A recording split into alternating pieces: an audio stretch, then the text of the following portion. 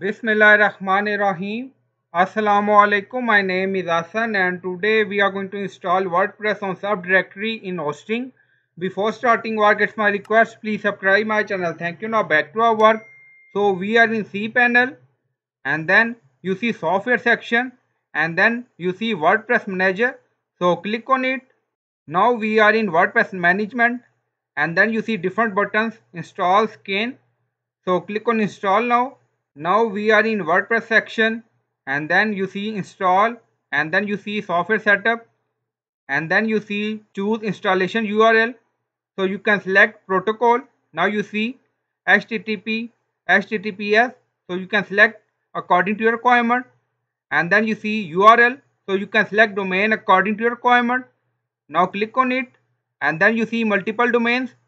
Now I select this domain and then you see in directory. So you can create folder according to your requirement. So you can add folder name like sub WordPress. So this is our path and then you see choose the version you want to install, drop down.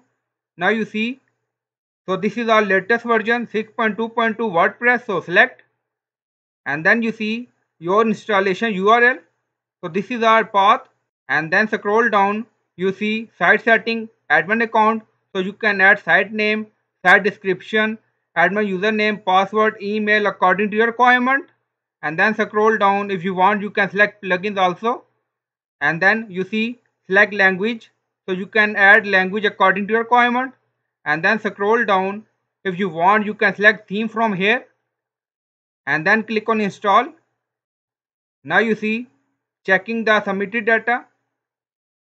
Now you see message, congratulations, the software was installed successfully. Now click on it. Now you see new WordPress installation on subdirectory. Now back to cPanel. So in this way you can install WordPress on subdirectory in cPanel. So I hope you like this video. Please like, comment, share, subscribe. Thank you for watching.